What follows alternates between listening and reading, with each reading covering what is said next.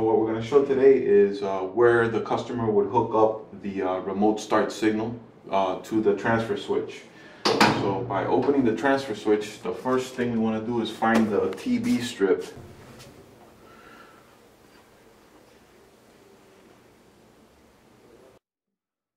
Okay, so once we get inside the transfer switch, we're going to find the TB connection strip, the terminal strip, and it'll be labeled TB, and then it'll be labeled in sequential numbers, and the ones that we're looking for that govern the customer remote start signal would be 1, 2, and 3.